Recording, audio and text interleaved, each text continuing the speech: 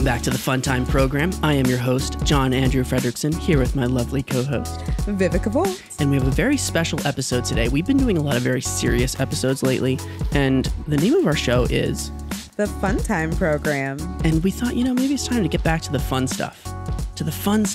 So today we have one of our good friends, TJ Fink. He's known as the Tej Machine here in studio with us today. He's an amazing creator. We've known TJ for a long time. TJ's a good friend of both of ours. And he has been, one of these like Renaissance men in New York City who's a model, an actor, a bartender, a mixologist, does everything. Writing, he's a freelance journalist. He does so many different jobs. And as with everyone else in the creative industries, when COVID hit in March, everything disappeared. Mm-hmm. So what's been so cool is watching TJ completely change directions and like take advantage of this time during the quarantine to blossom into a totally new direction. So we are so excited to have TJ here in the studio today to talk about that experience. TJ, what is on your head? Welcome. Well, thank you for those presumably excellent accolades that I can't hear very well because of my bubble. So this is the future, guys. This is the future of personal distance and social distancing here. I can move all around. I have a personal ventilation machine that's got my personal built-in exhaust. And I can't really hear much of anything, so I'm going to go ahead and take it off. So, let me go on. There we go. Turn off my fan. Rearrange my hat. Oh my freaking God. Okay, you're here. Put on my haha. You're here. You've landed. The astronaut has arrived. There we go. From outer space. What is the story? Astronaut. What is the story there? What Tell is that? us about this tech that you have brought with you. All right. Just jump right in. What is this crazy helmet that you've got that looks like a fishbowl? This looks like something that like someone in 1952 put in a cartoon and imagined the Jetsons wearing. This is amazing. Tell me about your Jetsons helmet, please. I was going to say the Jetsons came early this year. I know, right? Yes. So this is a product called the Covidisor. All is right. that actually the name of it? It is. That is the name of it. You can go to Covidisor. I think it's .org, and we can plug it in the video. We'll drop a link in the description. But here's how my life works, guys. As a little nutshell. Yeah. How did that happen? How do I have that on my head? Well, a friend of mine who is a fellow tech journalist and just journalist in general from New York City. During the time of COVID, she pivoted from covering events to more like news and stuff. Mm-hmm. And she posted a picture of someone wearing this helmet on the street somewhere. And I commented on it and said, is there an MSRP? Half joking. What does that mean? MSRP? The manufacturer's suggested retail price. Mm-hmm. Did I get that? Yes. Wow, did I get that off the bat? Yes, you did. Screw you, man, for making me rattle off that acronym. Hey, you knew we were going to put you on the spot What's today. an MSRP? Well done. Oh, yeah. Well there done. you go. Now I am a journalist. Now you know. But I think, so it's, so I was like, what's the MSRP? And then the owner of the company responded to my comment. Wow. That's okay. They're checking their And so when profile. So when that happened, I DM'd them and was just like, hey, Slide into those I'm DMs. I'm a tech journalist who writes for a few different magazines, and I'd love to cover this if you happen to have a spare unit. Mm-hmm. And he did. This guy Haas, he built these in Midtown. They're New York based. Yeah. Wow. So I went and picked this up just yesterday. Wow. Or 2 days ago. 2 days ago. Yeah. 2 days ago. So is it like a demo unit then? It's not like a full production unit? It's very much, I would say, in prototype mode, and they're encouraging early adopters to give feedback on it. But it's essentially, I mean, at the end of the day, for anybody who's listening here, just imagine an invisible construction helmet that is inside a bubble. Hang on. TJ walked in here wearing an astronaut's helmet. Like everybody's seen astronauts with a bubble on their head, like a plastic bubble, right? He walked in here with a plastic bubble. Like the Jetsons style, where it's like the clear bubble where you like practically don't see it except for the outline. But this thing isn't just a bubble on your head. It's got valves, it's got fans, it's got a freaking hard hat on the inside. Guys, here's the thing. Nobody told you this about the Jetsons. They weren't wearing those hats because of space. That was to protect them from the pandemic that happened in the future. It happened. That's the reason. Honestly, weren't the Jetsons set in like 2020 or some shit? Something like that. Probably. Yeah, right. Nobody said why they're wearing the helmets, bro. They had flying cars. I love it. A robot maid and helmets. And I got all three of those, by the way. I actually do have a robot robot maid. Yeah. I have a little robotic vacuum, and her name is Rosie. Me too. Get out of here! I didn't know that.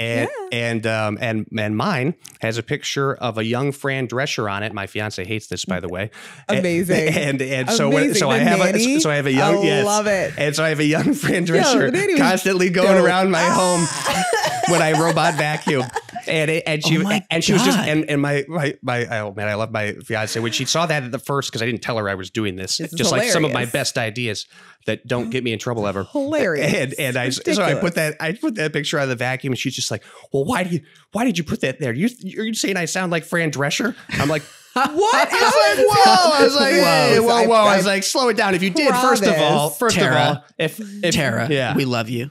But she does not sound like Fran Drescher. Not at all. She has a very lovely voice. Indeed. And a great laugh. Yeah, and if I could plug her right now, she's been doing audiobooks in the time of COVID. She has been. And yes, we absolutely are plugging Tara right now, because she's amazing. Boom. I'm going to do it right now. Yes, please. So Tara Novie is my fiance, and she just released her first audiobook. She did. It's called Into the Heartless Wood. Yes. And it's a teen fantasy fiction, and it's a wonderful tale. It's I think it's 10 hours on Audible. Wow. And so this was her first audiobook, and it's incredible. It's so incredible because I started listening to it finally the other night, because it's like I want to set aside the time, right?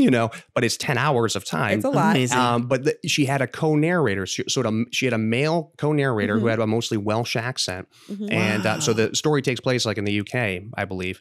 And so she is like this fantasy creature from the woods, and so her chapters are from that perspective. She plays characters. She's not the whole narrator, right? Wow. So different books are doing different things. So that's amazing. So for she's actually in the middle of recording another trilogy at the moment, and for that trilogy, she, I believe, is just one character. Actually, no, she has a co-narrator for that as well. So this is a brand new way of telling stories that didn't exist, 10 years ago. It's kind of like radio plays. Yeah. So just for everybody listening at home, this is the theme of today's podcast. How has COVID completely changed our world?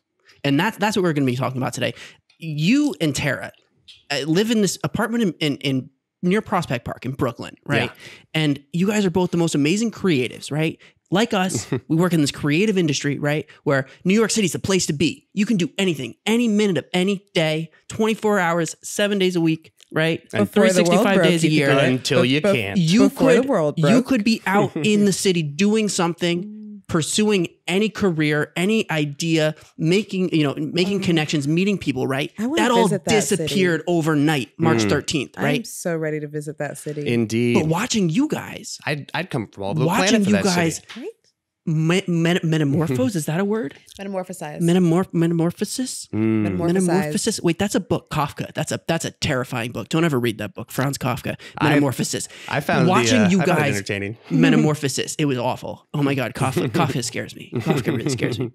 Watching you guys Metamorphosis during this time, though, whatever, has been so Metamorphosization has been so inspiring, is what I'm trying to say. And I want to talk about that process of going from losing, I don't want to say losing everything. It's not like our we completely lost everything. It's not like the Great Depression where we were like waiting around in bread lines. It could have been.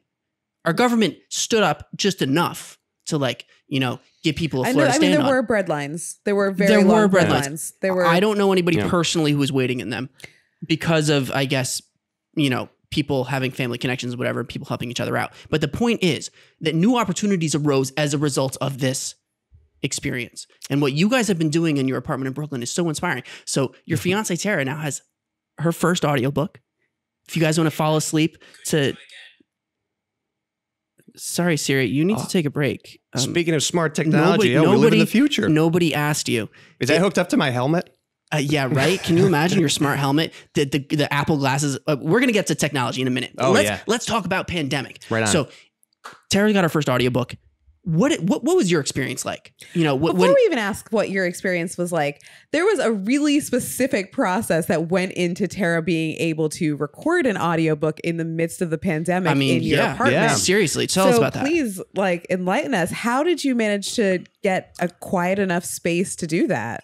Well, I happened to be dating a voiceover artist at the time, and an international pandemic had hit, as you guys, I imagine, have heard whispers of. Is this the same person as your fiance? Just checking. Yep, same one. I'm just talking like third person-ish now. That was an odd transition. We writers can do this, and nobody normally cares or asks questions unless it's live. God, I love it. It's very stylistic. Just clarifying for the audience at home. So TJ had some ideas. You made it sound like there was a whole different girlfriend at the beginning of this. This show we do go into polyamory and all that stuff. Oh my God! You never know. You guys didn't know. You guys didn't know that I create my narratives in real time, imaginary narratives in totally parallel fine. multiverses. All right. Well, you know what? So, do you? So here's how it goes. I had an idea back in let me see. I guess it would have been March or April when Tara. So when Tara graduated from grad school, she went to CUNY Brooklyn to get her master's in acting. And so she graduated last year. Thank goodness. Like, the education sector has been a complete mess for everybody on every level this year, and especially for actors. I mean, it's like, how do you do that remotely? How do you finish your education as an actor remotely? Right. That's a difficult thing to finish remotely. Right. It's a very intimate atmosphere, and so the entire world of acting, when it comes to theater, when it comes to TV. And film and modeling, all that stuff, the rules are already changing for union and non-union stuff. And depending on where you live, you may or may not have access to be able to safely even have an opportunity to be an artist in such a way.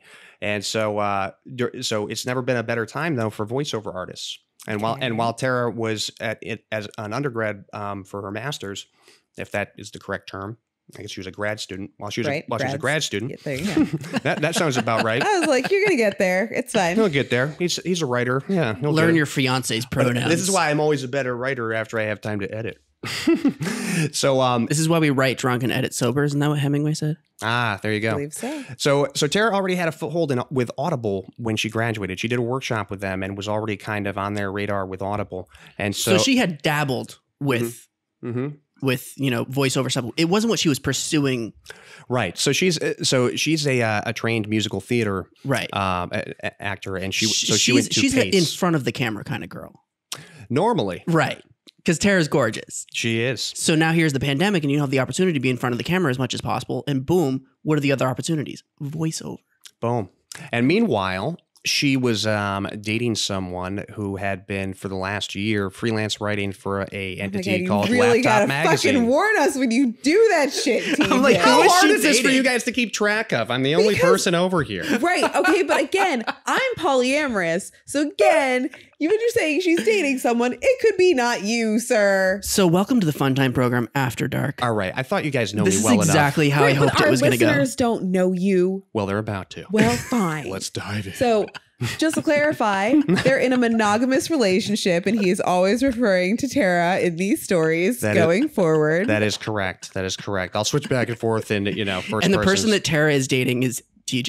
It's me. Still TJ. The whole time. If I ever go back and forth, it's just always me the whole time. Okay. So I love it. Now that it's clarified, all of our readers are starting to get an idea of how weird I am, and I'm sure they'll keep listening. I love this. This is the best episode. Go. So TJ or I had this idea back in March or April with this then girlfriend, not fiance. Perfect. Who we were still trying to figure out how to pivot with purpose. If I may plug a podcast that I listened to. That was the name of a podcast that we listened to around that time. Nice. From a podcast called The Long and Short of It. Which is just a wonderful, check it out. Okay. So during that time, while she's doing this stuff, I was already freelance writing for a magazine called Laptop Magazine. And I'd been freelancing for them for about a year, but I actually used to be their copy editor 12 years ago. Dope. So I moved to New York City for the publishing industry originally. And so I diverted from that industry for acting and fitness modeling, commercial work, working events, mixology, bartending over the last... What didn't you do? Yeah, exactly. I should make that list is shorter. I should probably start with that. So the last 10 years have been a lot of fun, and I'm reacquainting myself with mobile tech.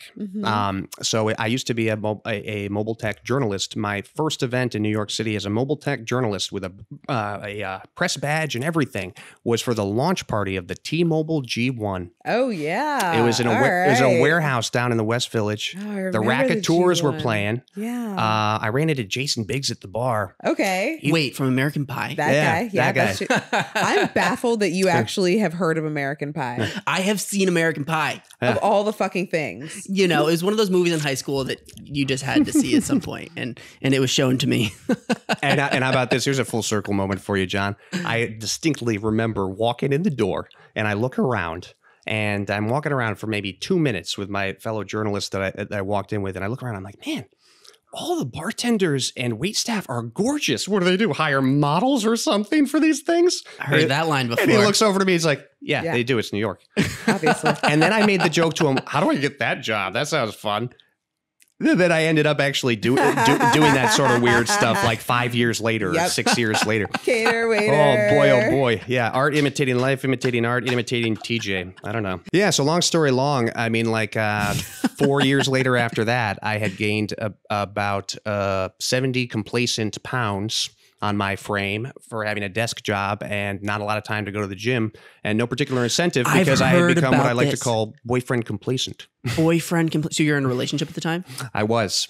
And you gained 70 pounds. Well, over the course of 4 years, my first 4 years living in New York. I just can't imagine this. I can. Yeah. I've only ever known because you met me after fit TJ. Yeah. So imagine going from, so I went from working at Laptop Magazine from freelance fact checker to editorial assistant to associate editor in 2.5 years. Then I went from there after the financial crisis to the ESRB, the Entertainment Software Rating Board, where I was a manager there.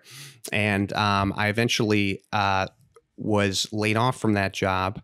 It's a very small nonprofit, and so my position was absorbed by another manager. But when I left that job, I happened to be roommates with a good friend of mine who was doing acting and modeling, Joe Cummings.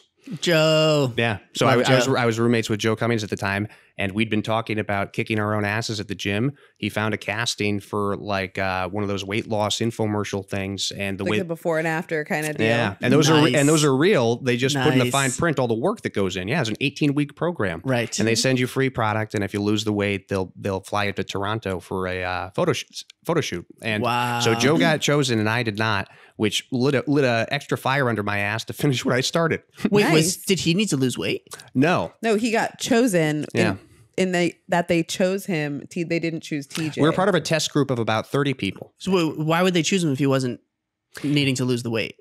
Because the workout that we were put on was very specific 7-tab Excel spreadsheet of diet, nutrition, cardio, weight training, and it's all meant to accentuate the beach muscles and get you a solid core. Nice. And so that's what they wanted. So whatever your transformation was, and it was literally called the transformation workout. Nice. Whatever your transformation was, they wanted a 6-pack. And the personal trainer that we were assigned to told me, I don't know if he's lying or just trying to make me feel better. He told me that I was edged off of the last marketing meeting because I didn't quite have a 6-pack. And so you didn't cut quite enough. So I'd lost about 60 pounds at the time. Jesus Christ. And it wasn't enough. And so I was going to the gym twice a day. I was doing for like a few weeks. I was going to the gym twice a day, do the cardio in the morning, boost up your metabolism, and then do your weight training at night and have your muscle recovery at night. This is the moment where we put the 6-pack photos of TJ up on the screen, because I've only ever known 6-pack TJ. I've never known that couldn't quite get to 6-pack TJ and lost a job as a result.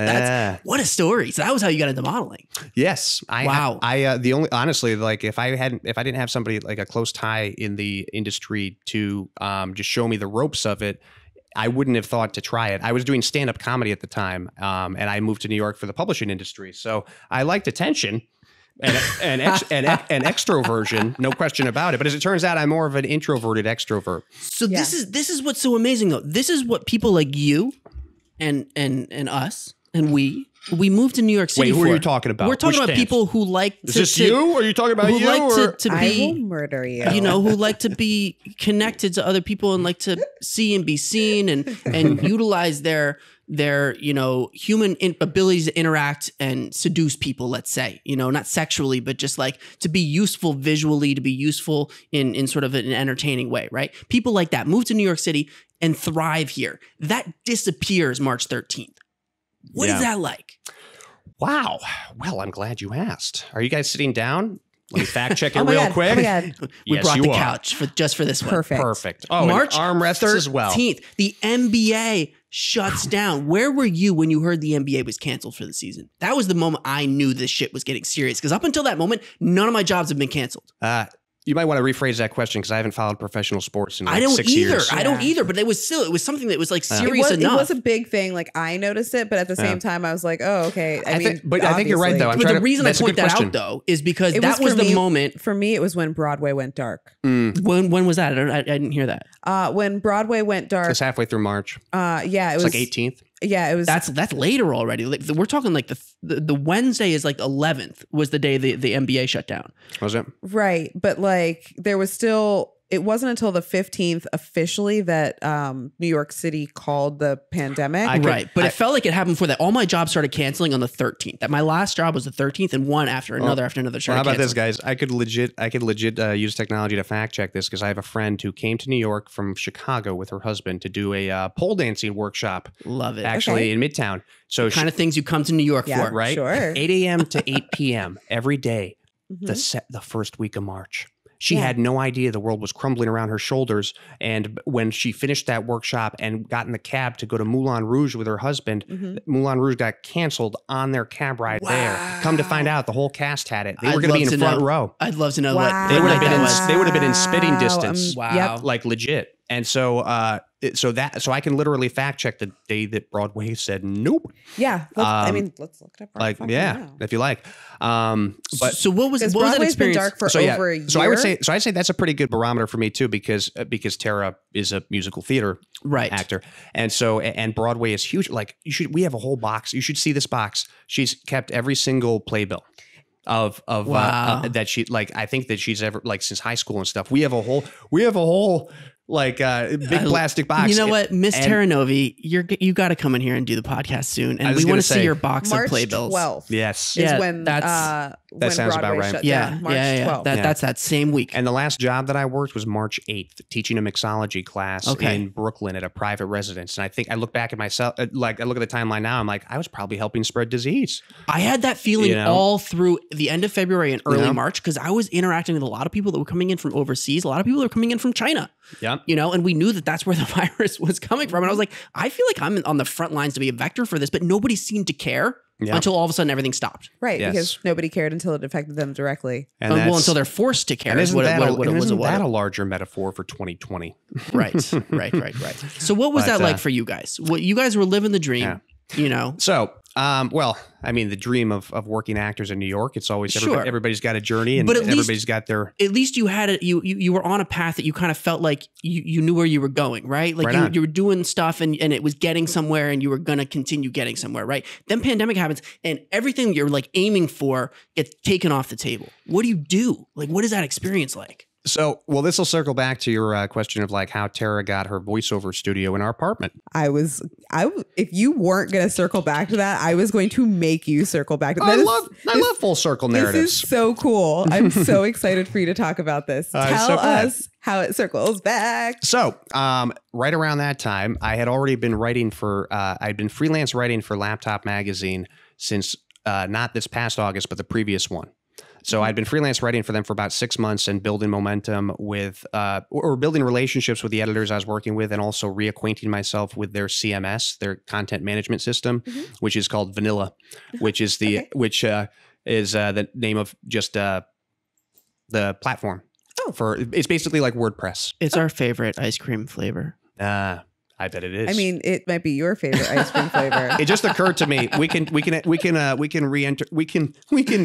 this another time. There's plenty of jokes to be made that the main platform I write on is called Vanilla. I'm just now realizing. I was very surprised that I was the only one giggling at that. No, I am internally giggling and now out loud. They write about mobile tech, pretty much all sorts of mobile tech, laptops, obviously, software, hardware, printers, keyboards, peripherals, accessories, all that stuff. And I now know and this was the beginning of that if I go to my editors and I have an idea, sometimes they will like them and pay me for them. And so I added It's always a really nice feeling. Yeah. And very validating. And so I had a girlfriend who was starting her voiceover career in the time of COVID, and she needed a voiceover studio. And so I had an idea to build it in our walk-in closet. Yeah, we're getting to the story, but and if you let me finish, we'll get all the way there. All right. Oh, boom. Stop. Payment time. No, before that, though, I want to hear what was I'm 2 sentences away from the end of your question. Okay. So then I had the idea of an article called How to Build a Voiceover Studio in Your Closet, because I was in the middle of building a voiceover studio in my closet for Tara. So you had already been trying to do this, but what was it like when your job started canceling? Because so if you take your glasses off, by the way, it's hard for me to read your face. Oh wow! I thought we were doing the After Dark episode. I was so excited for this. Well, I came here to emote with you, man. Oh my God, how can I emote? There's too many lights at some point. Hi guys. Okay, so my sunglasses are off. So my experience when everything started canceling was one initially of dread. It was like when I first moved to New York, there was always something else that you could do. If this job didn't work out, if that job didn't work out, there was always something else you could hustle your ass off at. And all of a sudden, everything was gone, and you didn't know for how long, and you didn't know where your money was going to be coming from, how you were going to be paying rent, how you're going to be paying your bills, and there was no stimulus. There was none of that. There was no unemployment. We were 1099. Unemployment didn't exist for independent contractors, for creatives. You know what I mean? What was that like for you guys? Was there a period of time where you didn't know what you were going to do? Or was it immediately you were like, okay, we're changing, directions? It was a transition. I mean, it feels like a whole lifetime, like a year ago when this all started to hit. That's because 2020 was a decade long. Literally. I mean, March was a solid 5 years. Easily. So so it, like for the first couple of weeks, Tara thought there's something wrong with me because all I did was lounge around on the couch in a melancholy. Like I literally went into a miniature depression. Just like I tend to get a lot of us did. Yeah, I tend to get the winter blues usually in the dead of winter. Like it's a very common thing in the Northeast. With the changing of seasons and when the cold of when you're stuck seasonal inside. affective disorder. Yeah, there you go. So that normally is not that big of a deal, but this year it had gotten a little bit. Oh yeah, it was a little amplified. Yeah. It was like, oh hey, so your seasonal depression meet your your pandemic depression, or and meet also, your maker, right? And also your existential dread depression. Yeah. So it's like, well, the thing is, about COVID is that it really brought to light so many things that are wrong with this country, but also if there's something wrong with your relationship, you get nowhere to hide. So we live together in 800. How did that work out for you guys? You already heard that I got engaged. It apparently got better. There you not go. Worse. So that's the thing is so up until the time of COVID, I was working for maybe 20 to 25 different companies.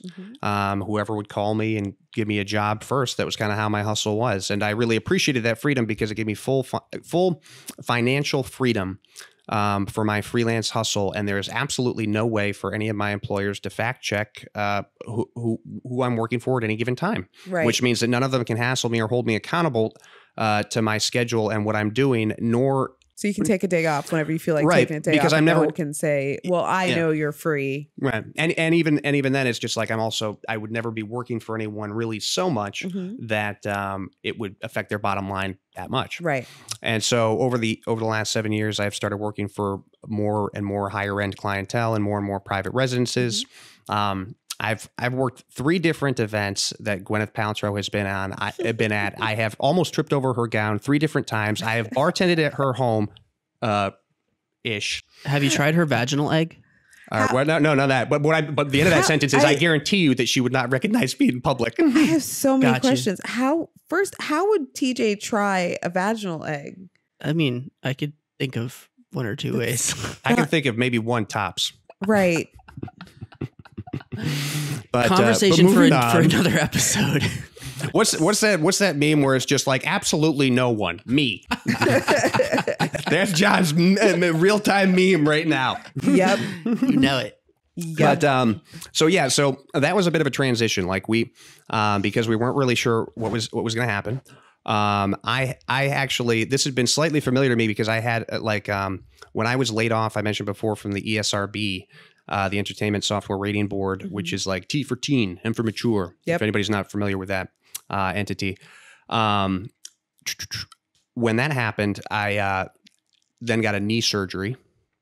And I wasn't able to work for a little while in between. I had my second ACL replacement during that time, during that little interim, and I was paying for Cobra. Replacement? And Cobra is so expensive. It was ridiculous. Holy shit.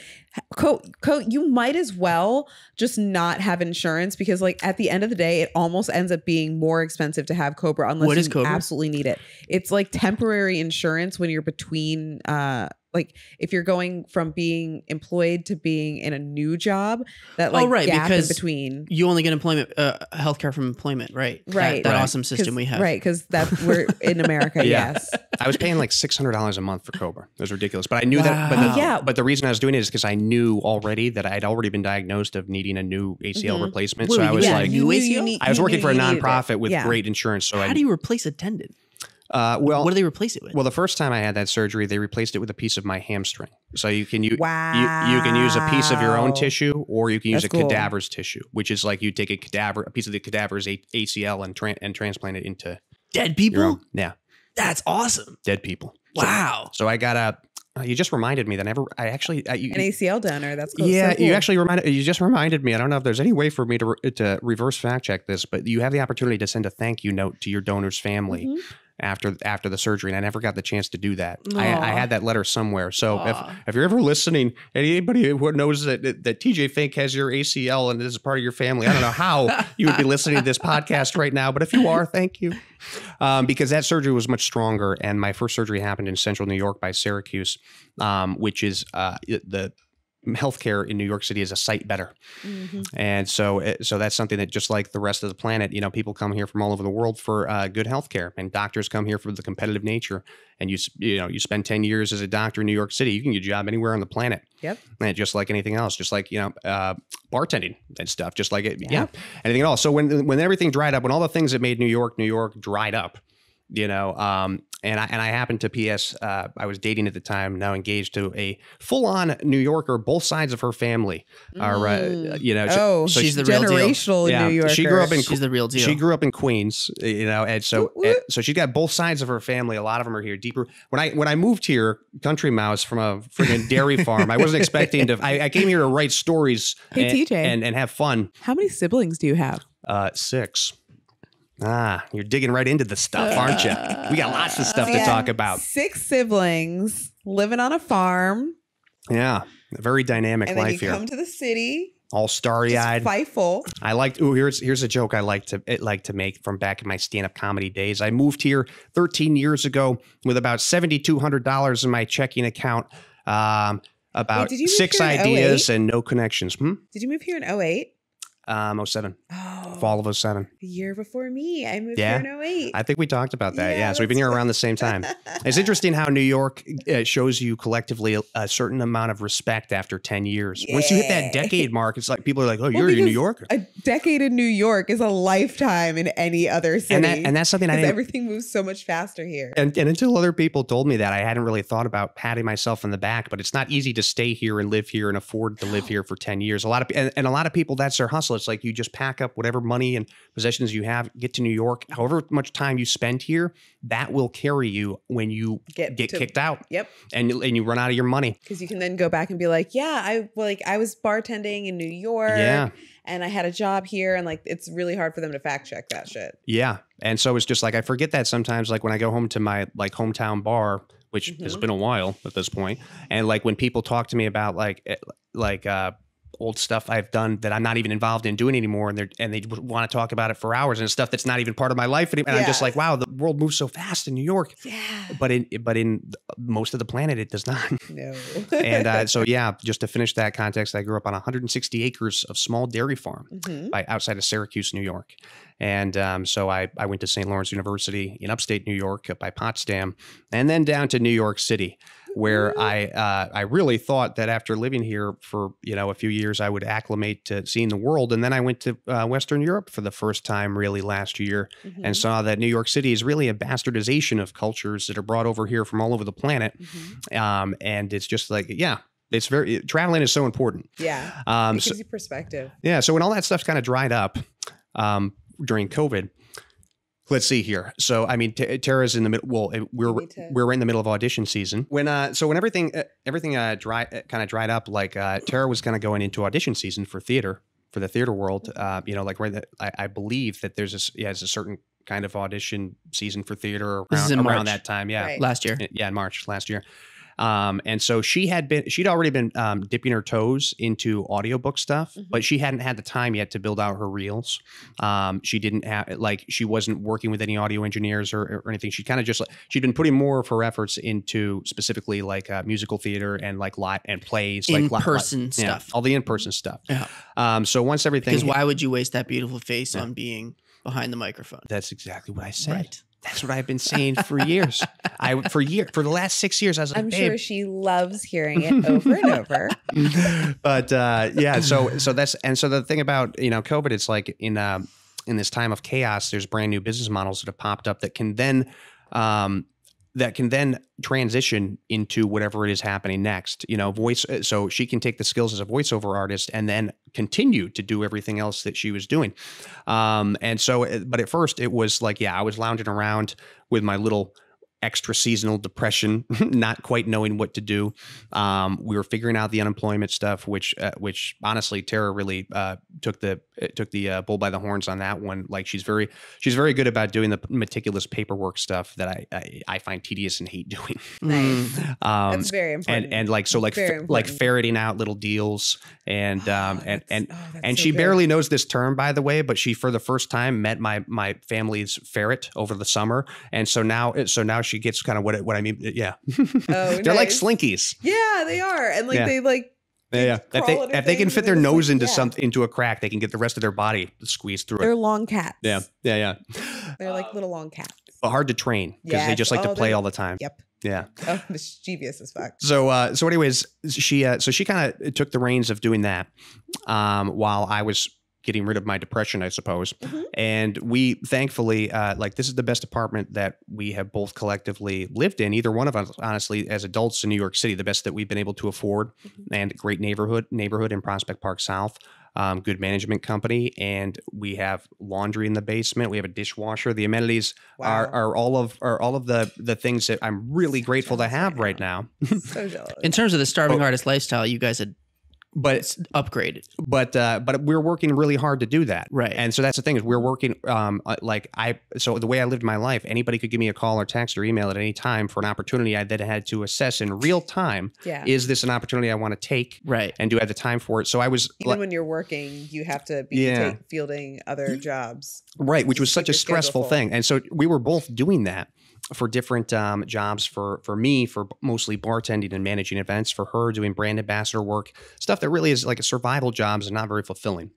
But I call them bread and butter. Yeah, but the thing is, like one of the things that I found over the years was figuring out how to make my survival jobs my art. And so I didn't realize I was doing it at the time. But bartending, when I started bartending, it's funny, actually. One of the first nights I started bartending, I was working probably an event that you were at, and Blake raised his hand and said, "Hey, who's my best mixologist here?"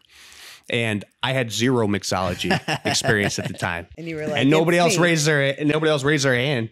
Bunch of pansies. So you're like, I guess I was like, I'll give it a shot. I can mix liquids and pour it in over ice. Sure. And so so fast forward 7 years later, and like a colleague of mine mentioned, TJ, you could teach mixology classes. Like, you're not bad at, giving people instruction on that. I'm like, that's not a bad idea. So I put together a business model of mixology classes for another company. And I created a mixology program for them that has now branched off into my own.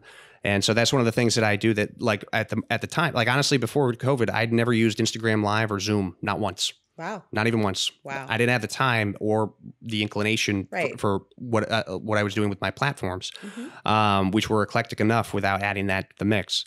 And so now that I know how to do those platforms, Instagram Live is not going anywhere, neither is Zoom. And so for anybody who knows my contact information, you can reach out to me and do a consult. And these virtual mixology classes, I've found, like, I did a couple over the holidays for like Puma and Nike corporate, I think were two of my clients. Nice. but it's a lot of team building stuff lately. Like nobody can go out and do the team building events you'd normally do with your company. Right. So you do these virtual outings, and people get zoomed out after an hour or so. Right. So usually zoomed out. I like that. Yeah, right.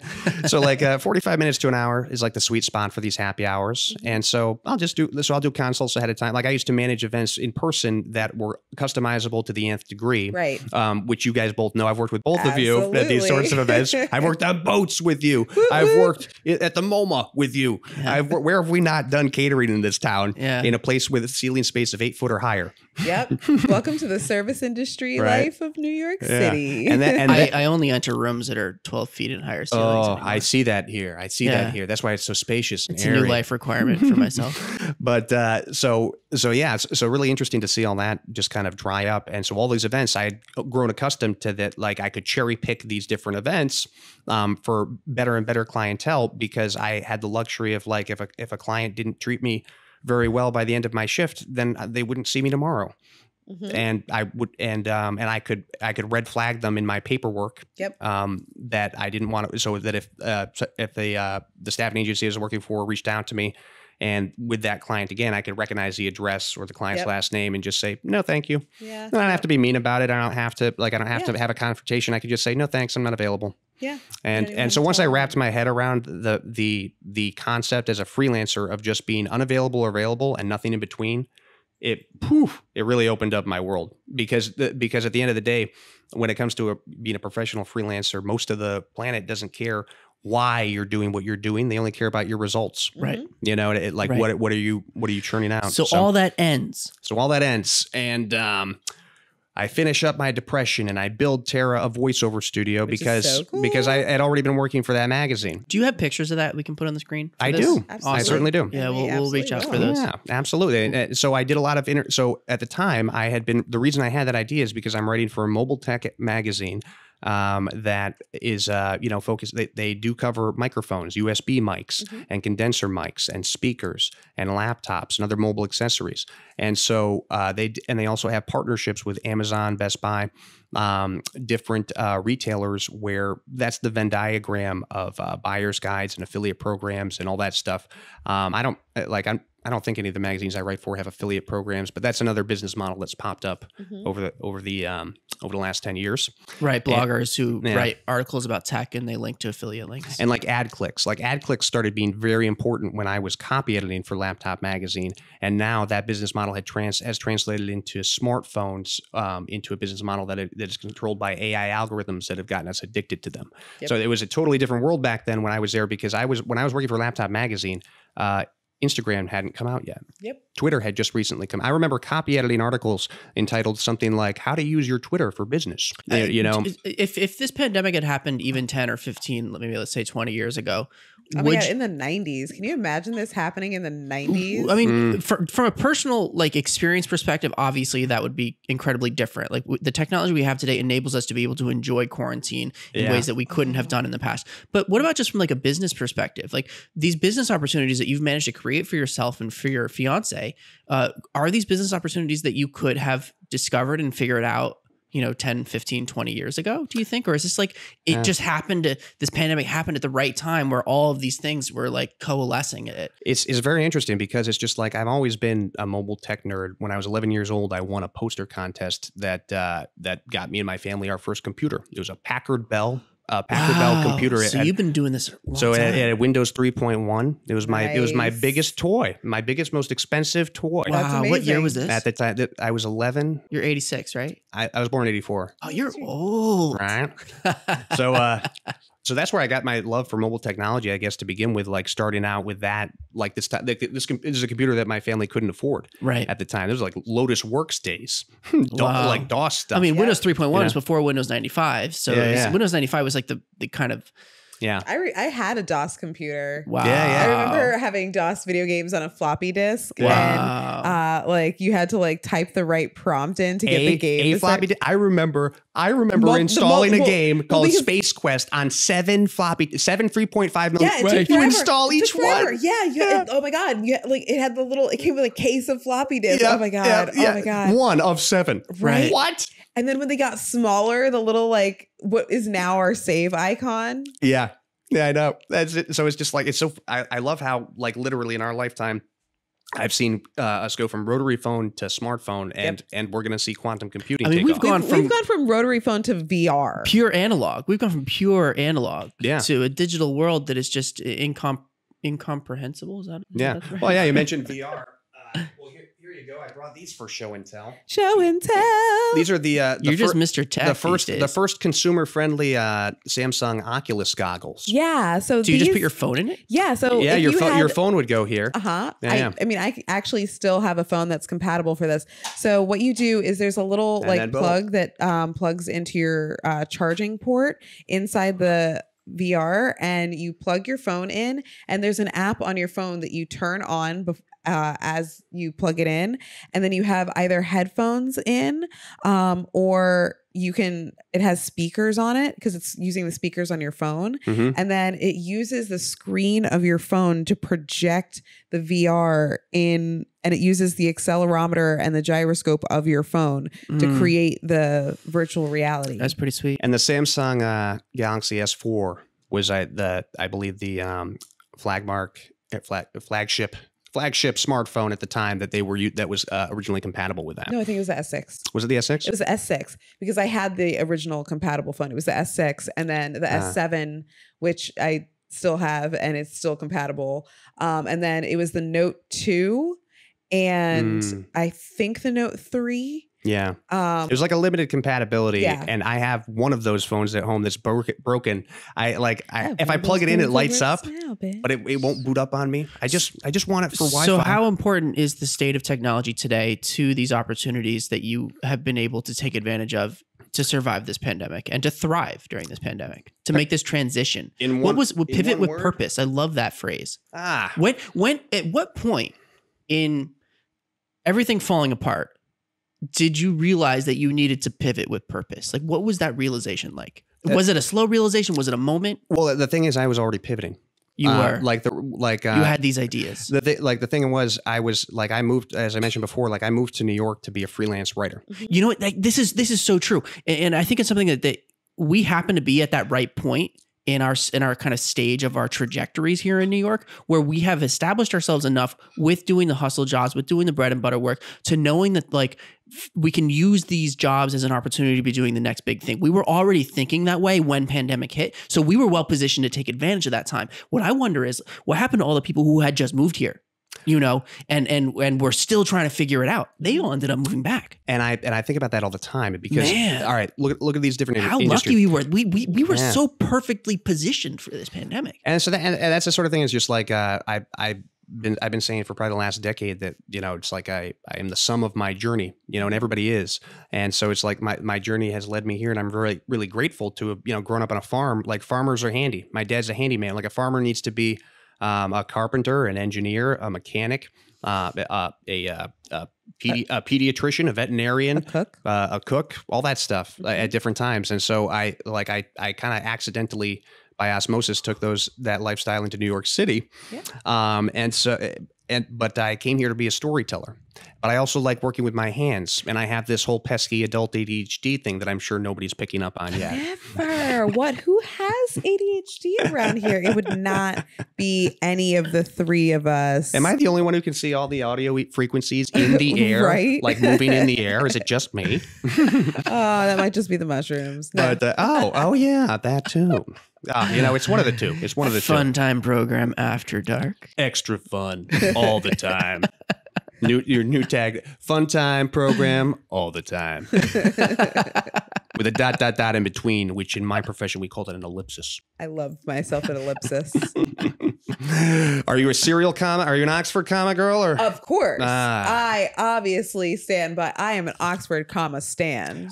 So technology. Yes. For pandemic. So here's the deal. How did you guys take advantage of technology to make this pivot? So here's the deal. I've actually got for show and tell. Here, let me grab these things. I can't believe that I hung on to these things throughout my moves. This is amazing. My various moves. Your camera's from here up, so show them up by your So microphone. a while ago, this used to be my phone. And for anybody listening This on the little podcast, Motorola. if you want to check out the video for this, you can it's find a Motorola. Yeah. Like, Look how adorable it is. It's like the razor that didn't flip. Is it a razor? I think it's a razor. It could be. Maybe it is I'm a almost razor. certain it's a razor, It but looks it's like a razor. But it's a razor that didn't flip. It was like slightly thicker. It was like the first iteration. For people listening at home, you can find the video for this on YouTube.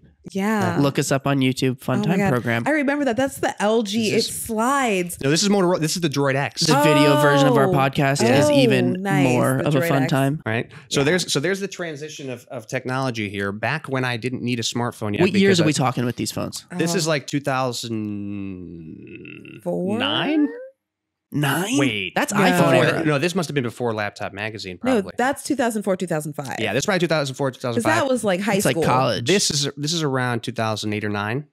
This is the Droid X. Right. Yeah. That's when the iPhone The Droid is X out. was big. Yeah. Yeah. And so this is a good one. And now, yeah, if you want to literally see the exponential change of technology here, there's my there's what I'm working with now. So I have the Galaxy S10. Nice. Samsung Galaxy S10.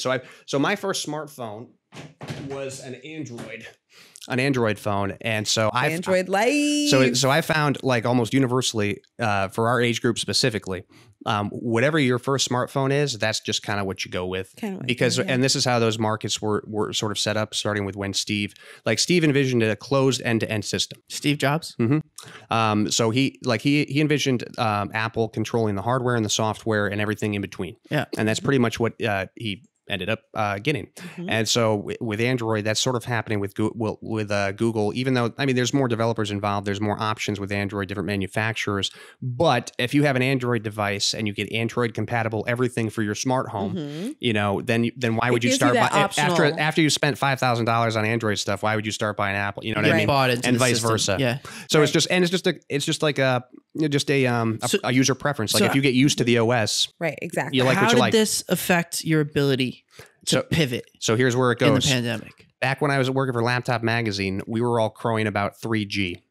All right. Right. I remember that. Before 3G, smartphones were severely limited in their ability to browse the internet. I had an iPhone. I never used the web browser because it was just so slow. You could use it on email, maybe on Wi-Fi, but even on Wi-Fi, like the speed of the phones just weren't there. So you used your laptop. After the 3G phones came in, it was like all of a sudden you could actually use your phone for this stuff. So, and similarly, like when you on 3G, you take 2 steps down to the subway, you lost a call. Right. Like whereas now we have freaking connection on the L train through the whole East River. Yeah. And so that came in this year. So I noticed specifically, it's because you don't ride the subway no more. Seriously, the whole Bedford Avenue station to First Avenue under the East River, you have connection the entire way. I'm like, what is the point of this? I mean, I know what the point is, but like, damn, that's nuts. Well, that is something that many metropolitan areas in East Asia have been enjoying for the last decade. Of course. I think we're number 7 on the planet for internet speeds. Yeah, I'm still going to be surprised and bedazzled when they add internet between subway stops. I was bedazzled when they added internet in the subway stops. That was so cool. But now that it's going in between them, like, what? We are just going to be connected full time, all the time, plugged into the matrix. Give me my Neuralink. Elon Musk, I'm ready. Sign me up. So 3G. Then we progressed to 4G. And we're about to be rolling out 5G right now. Which caused the coronavirus pandemic, actually. I heard that story. Oh, absolutely. We all know that. Obviously, those signals. Where's my tinfoil hat? Well, I'm wearing mine, but this is made of a nice merino wool. Protects you from the 5G. Protects me from crazy humans. I can't hear any of them. Got the shielding in there. Oh, I'm completely protected from crazy humans everywhere. Great. I don't see any of them around. Not a single one. Oh my god. But so 4G came out, and that facilitated very much so the hustle that you and I enjoyed for the last 10 years. So that allowed freelance employers and colleagues to interact with each other in real time. And so being able to work for 20 different employers at once, that was not physically possible. Right. You're running around the streets of New York answering emails, responding to texts. So there you go. So there's one thing right there. Until smartphones were a ubiquitous, affordable, consumer-friendly device for everybody, once businesses started to recognize that iPhones were more than just a music device, and they started adding extra encryption layers and making it more secure for business. Because up in that point in time, when Apple entered the game, BlackBerry had 70% market share worldwide for smartphones. Yeah, how'd that work out for them? Well, I don't know where they're at right now. What's BlackBerry again? Right. So one of the things that facilitated my current hustle is the fact that for the last 7 years, I've been maintaining 2 different Instagram accounts. And one of them was for TJ, the artist and writer and actor and fitness model and whatever else there. And when I started bartending. What was the name of that one? TJ Machine. Right. Yeah, it was an old college nickname. I don't know whoever called me TJ Machine in college, but thank you for that, whoever that dude was, because I'm sure it was probably one of my fraternity brothers. Yeah, I was about to say that sounds like a name that you would get at a frat party. Hey, TJ Machine. Here, let's do a keg stand. You were totally Stifler. You next up with the keg stand. You absolutely were playing beer pong when you got the name TJ Machine. God. I can already see it. Like guys, that or flip cup. Guys, I played beer pong with vodka once. What a nightmare that day was. First of all, I made some bad mistakes. I'm going to go ahead and throw this out there. I'm such a ridiculous person.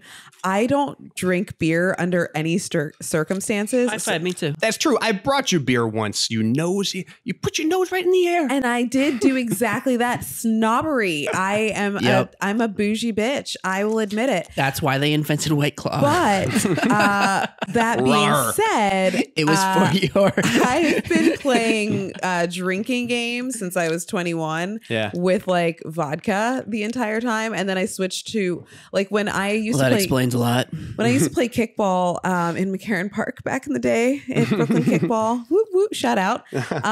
We used to pregame at the Turkey's Nest, and I would get like an 8-ounce cup of like 70% like Ciroc coconut. Oh man. Is that P. Diddy's liquor? Yes, it is. Nice. And then it was 10% pineapple juice and 20% pineapple juice and 10% ice.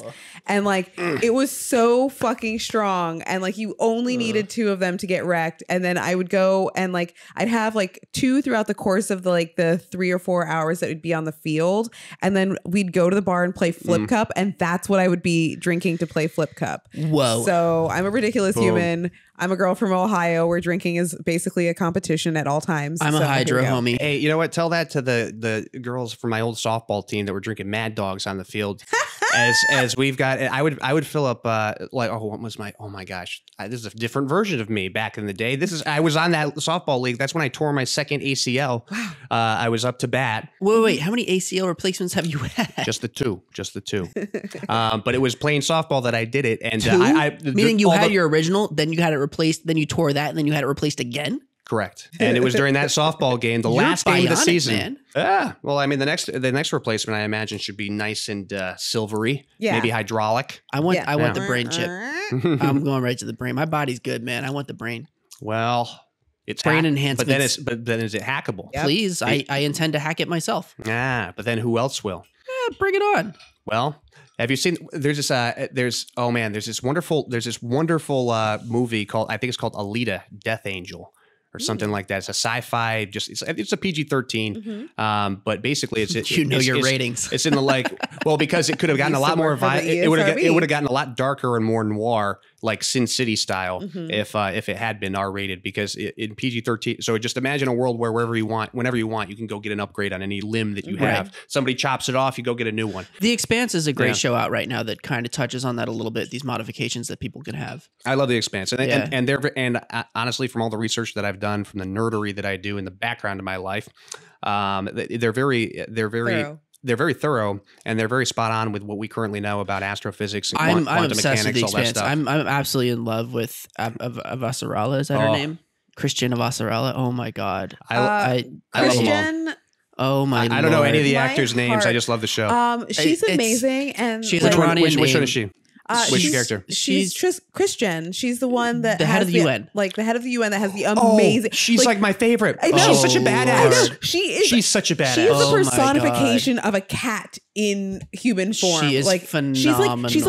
She's sly and like foxy, but at the same time, she's like I am she just so in love with this slinks woman. into a room like a fucking cat, and just the way she just like sits there, just like looking at and she's always got. And I bet. And here's another reason why I know. Here's another reason why I know that you like her. It's because her neckwear is always on point. Her entire outfit, her outfits are unbelievable. Her hair is fucking amazing. Everything about her. Everything about her. Every single time she's wearing orange, I just like melt. Her every orange outfit is just so phenomenal. My God. Now that they got Amazon money behind, you look at season 1, you look at season 3. Now that there's Amazon money behind their makeup and special effects, I swear to God, last episode of the first season, I saw some of the prosthetics peeling on a scar on one of the actors on a close-up. I was like, was it Sci-Fi on a Channel? close-up. Yeah, and you're like, because it was still Sci-Fi season 1, and then Amazon picked it up, and I was just like, oh man. I was like, it was in the finale, bro. Whoever the special effects guy must be kicking himself forever.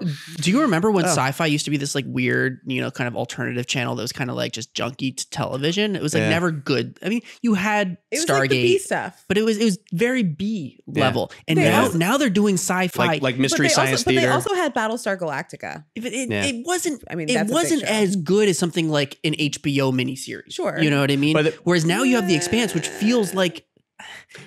We can have that debate, but I'm not a Battlestar Galactica fan, but I know that there's plenty of people who would. The Battlestar Galactica is amazing. They did amazing things for sci-fi, but the quality of the production they do great work. is not at the level. They do great work. Those guys. They didn't have the budget, right? But it was also older. It was also older. So talking about The Expanse now, I mean, I'm just so blown away by The Expanse. Christian Avasarala. I wish I could pronounce the actress's name. She has a beautiful Persian name. Kamina Drummer. Oh my God, the polyamorous Belter family that like live on a ship together and they're all in love with each other. I just literally put that together in the last episode or so that they must all be in one relationship because they seem to have a rotation. I just beautiful. Put this together. I was just like, they seem to have some sort of rotation. It's such a such a beautiful. I love that. That's like it. Like I love that's how monogamous people come around to it. Like, oh wait, is that what's actually Well, it's a beautiful portrayal of it because they show them fighting. But for open-minded monogamous people, because here was my transition of thought process. I was like, okay, here's this character. Mm-hmm. Then I saw her in bed with that other woman. I was like, okay, so these are two lesbian characters, I suppose. So I didn't know that until this point, and now I'm seeing that character with another character, and that's a male character. So okay, so bisexual. Wait a second, but now there's 3, and they're on the same ship. Hang on a second. This sounds like a kind of a community. This was the first season where they showed it explicitly, but it was always kind of hinted at in the Belter communities. You know that there was that people were more friendly with each other than what you were used to seeing in sort of Earth and Martian communities. Well, I think more of an because it's just like because Belters were raised without the same constraints of Christianity, exactly, and the nuclear family, exactly. So it, like in space, one of the things that one of the things that I really appreciate out in space is that there's really not a lot of time for bullshit. Nope. There's a billion ways to die on planet Earth in this wonderful atmosphere we've got around our ears right now. But if you're up in space and you make 1 or 2 mistakes, you're just fucking dead. Yep. Yeah. And I love that. It's harsh. And so imagine being raised in that for a few generations where it's just like, hey Billy, it's not like the lesson of like, hey Billy, don't go play by the road. There's cars that can whiz by. It'd be like, hey Billy, if you press that button, the airlock opens and we're all fucking dead. So maybe don't do that. Yeah. I always wondered if it actually would happen on an airplane. And then if he does, you just never hear that family again because they're in the middle of nowhere in space, harvesting ice. Right. From series. We love The Expanse. I hope we can get one of the actresses or actors on the show because they're killing it. Do you guys remember that episode where like the like ice harvest? Whoa, hold on. Vivica's a little behind here. Yes. Spoilers. She's not caught up. Not everyone is caught up. Let's get back to all right. Pandemic technology. How you guys made the pivot. So let's pivot with purpose. We'll back up from pre-Expanse times. I want to get to the future, man. Which isn't that far. You know, honestly, like the technology that we have. So anyways, yeah. I fully expect to live to see what they're depicting in The Expanse. Just throwing that out there. Like I fully intend to live that long. Well, I was just reading a couple of days ago about a concept for essentially essentially imagine just the ISS times 1,000, and it comes together like Connect blocks, like Legos. You see the new Starship, the SpaceX Starship. They can mate at the bottom of them. They can hook up. You can hook 4 of them together into a cross. Okay, they're gonna be launching these things like freaking Tic Tacs, man. Right. Like the next decade, we're going to be having starships flying around our freaking solar system, and they're going to be doing all kinds of crazy shit. Like there's going to be hotels in space, hotels on the moon, hotels on Mars. The belt is going to be a real thing. What is the belt? The belt is the asteroid belt. You got Ceres, you got Ganymede, the moons of Jupiter and Saturn. Like these places are going to be inhabited by humans, and we're going to live to see it. I'm so excited for it. But we're still not finished with your pandemic story. We're still not. Your tangents. This is what happens when you put a bunch of ADD kids in a room together and tell them to do a podcast. Just one. I want to hear about how you transitioned. Are you pivoted with purpose? You're the one interrupting me. That's accurate. I'm trying to bring us back to the thread here. All right. Well, back to the thread, back into the 5G era, because we're just now. All right. So right now we're in a world where, in first world countries, if you have access to it in the area and access to it, just with your income, and just whatever, 5G is starting to become available. All right. And so 4G already allowed us to facilitate that hustle that you and I were talking about before. And right along with it, Wi-Fi speeds have been increasing and increasing and increasing. I remember back in the day, back with my 56K modem, it took me 20 minutes to see a boob. Oh my God, right? You know? Oh. And it was only a still image. It's just that still image. Yeah, and it was a statue from the Louvre. Right. You know, it was like terrible quality porn. It was like my teenage self didn't have access to any good watching porn. Scrambled fucking cable. How much is porn responsible for I was better off figuring out what was on UPN 11 after 11 p.m. UPN. Hey-o. That is a throwback. I grew up without a television, but I still get that reference. That's right. A little fuzzy, but they had some weird stuff after 11 p.m. It It wasn't Girls Gone Wild after 10 p.m. It was like after 10 p.m. basic cable turned into a weird free-for-all of like back in the day in the 90s. Adult Swim got started. Yeah. That's right. Oh man. So all right. So there we are with all that technology and this fast Wi-Fi and the ability to do Zoom and Instagram Live and all that stuff. And on top of that, like the technology that we're all talking on right now, none of us could afford 10 years ago. Right. No way. Right. And so that's a big thing, is that like the best consumer technology and technology in general, but specifically consumer level, it always, it comes to the 1%ers first, and it comes to major metropolitan areas first, because that's where most of the marketing and advertising money go. It comes to the big business too. It's not for consumers. It's for, professional. Not to mention use. Your early adopters usually have more money to spend and play around with this technology. Right. Like as opposed to if you don't have a lot of money, like where technology is now, you could wait a few models. Like the first model of a phone might be okay, but 2 models later will be awesome. Right. So if you just wait a couple of years, then you'll get a better phone. Exactly. For the same. And so because of Moore's law, which we're about to run out of if we haven't already. They've been saying that since the 80s. Well, however it works, I actually think I just recently read somewhere there's a bit of a misnomer, is that like Moore's law, it actually capacity either it doubles or maybe it's a 2.5 every year. I don't know. But I think the generality of it is the processing power doubles every year. It's every 2 years. Is every 2 years? Yeah. All right. So maybe that was a clarification that I recently. But anyways, we're about to see quantum computing take off, which means like right now, we've shoved as many transistors as we possibly can on a silicone chip, and we're getting down to the 4 nanometer. Right.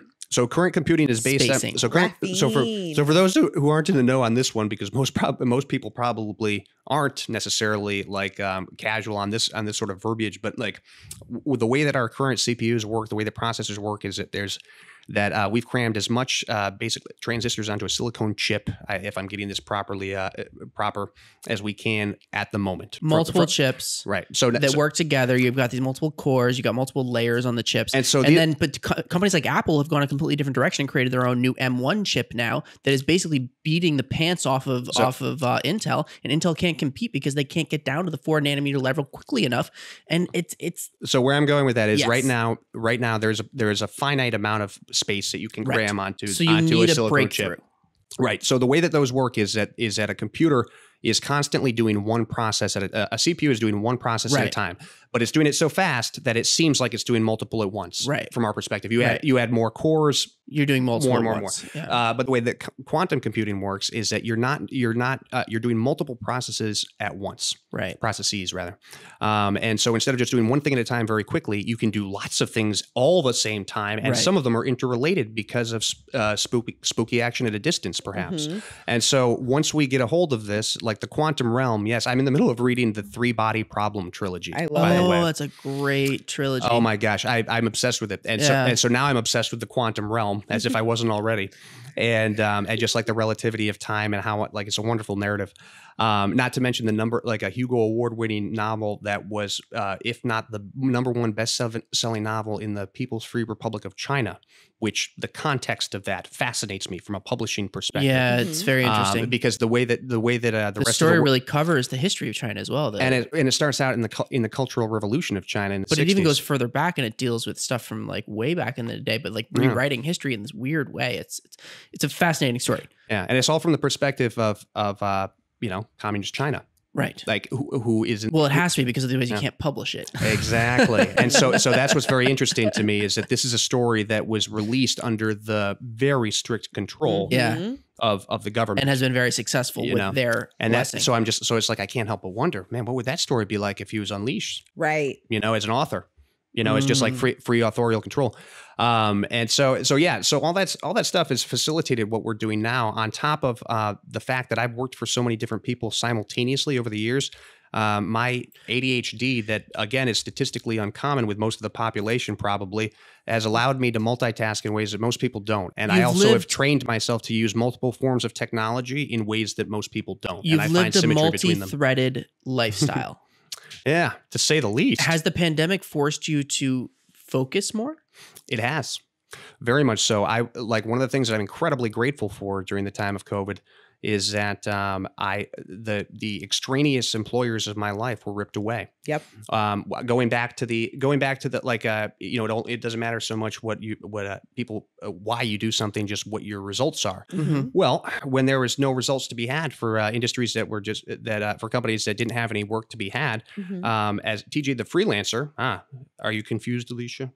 I meant myself. Oh, okay. Now that we're back to the tensing again. So when is this third or fourth personality? Which one is popping out now? 1.5. So when COVID hit, all of my freelancers stopped calling me.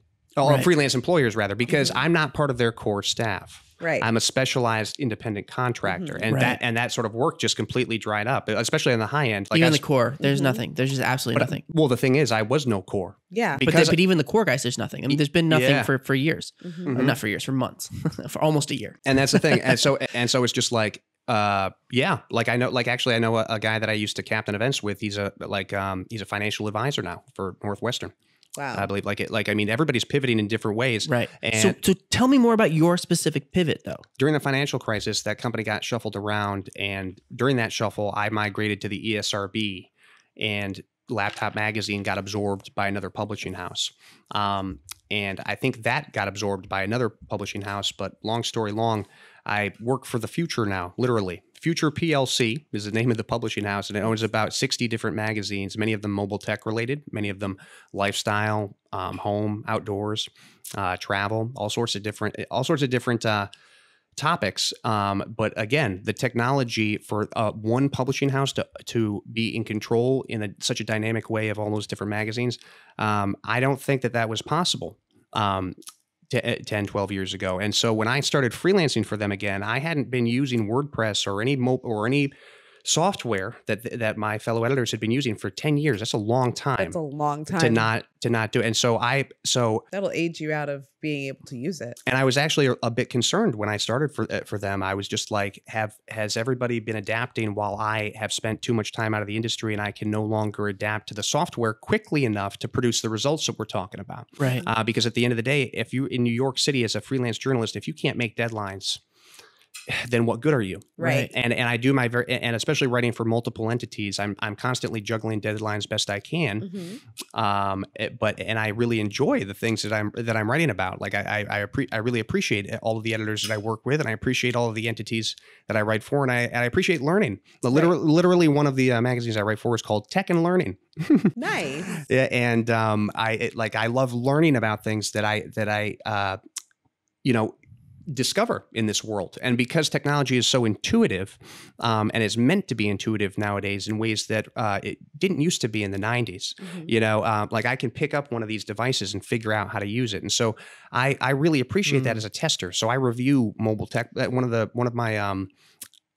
the aspects of being a freelance tech journalist, I guess not everybody's, but I review mobile technology. Yeah. So for example, this bubble helmet with what was the name of it again? This is it was 3D printed, so we're going to give this a pass for the housing for the fan. But this is the Covidisor, So I'm going to do a hands-on with the Covidisor. Wow.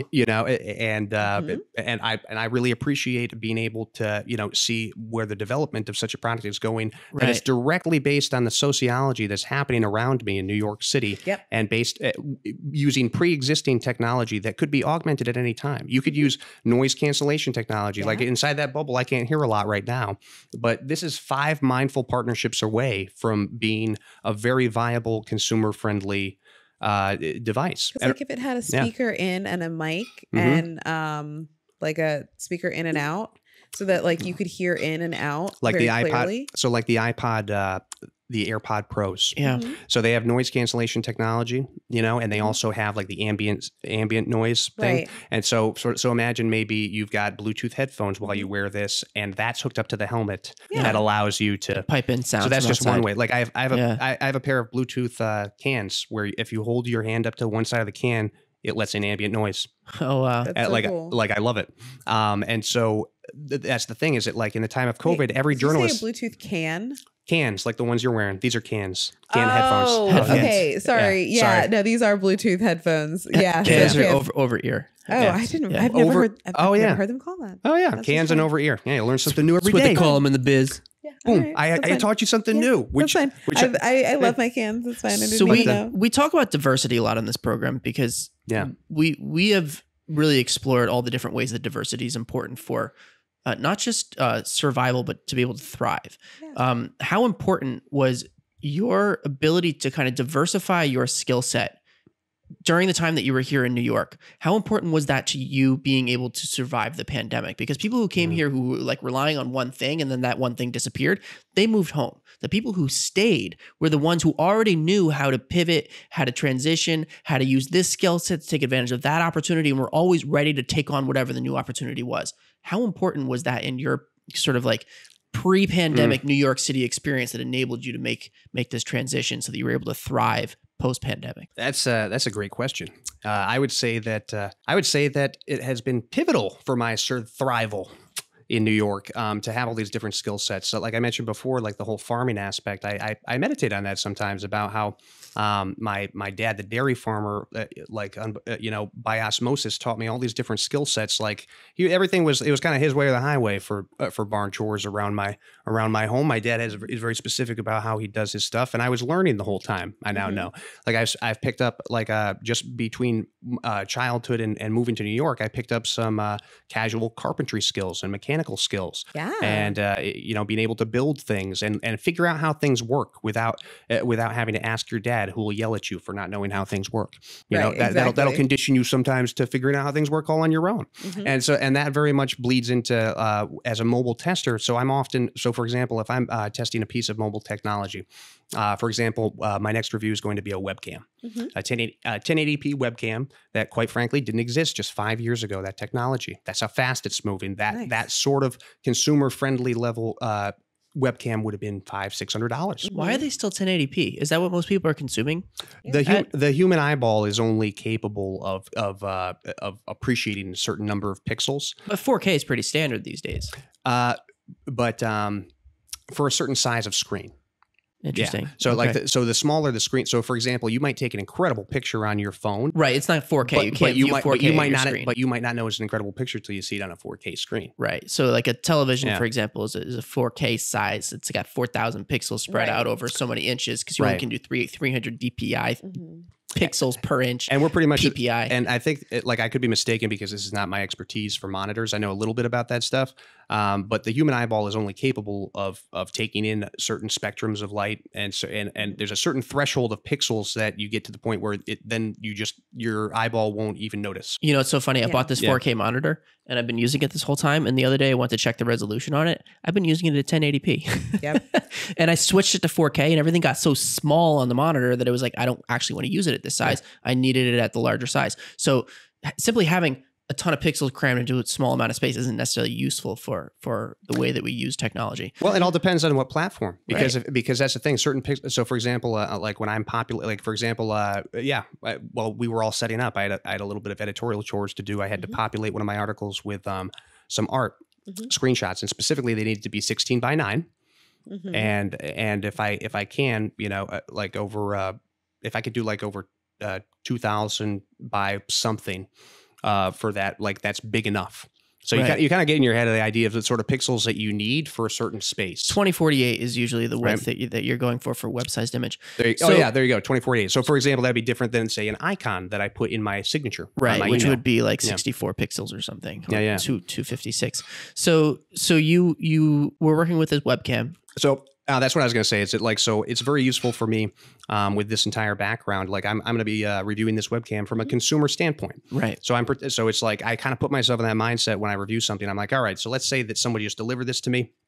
I just purchased this. Happened, yeah. I know nothing about this thing. Let me take it out of the and box now I'm going to use it, and I'm going to try to figure it out and put it in context with how I would use it. You know, like I just another review I have coming up. Samsung just released their smart tags. I think they announced them over CES. It's like a key finder. Yeah. But it does much more than that. It attaches to my Philips Hue lighting system that's in my home, which is attached to my Amazon smart speaker because they're both Android devices. And I haven't actually figured out the full compatibility and functions of it. It's just it's a little tiny piece of plastic with a button, and it can do a whole bunch of stuff. Like you can set routines for your lighting. You can have it when you walk in and walk out, it turns your lights on and off because it knows where your keys are. Yeah, and one of the reasons I got it is because I'm a Samsung user, and because it's a Samsung device, it'll have compatibility across those devices in the same way that the headphones that I came here wearing are Bose headphones, which have an Apple H1 chip in them, which means that whenever I turn them on in my home, which this happened last night, Alicia, whenever I turn them on in my home, they automatically connect no matter what to one of my fiance's devices that are Apple. The closest Apple device. And that's another thing, actually, a good synergy that Tara and I have is that she's always been an Apple user and I've always been a Windows Android user. So when she has an Apple loser. Hey. Oh, hey, our technology is pretty fucking great. Hey, good luck with your customization, bro. It's fine. But just preference.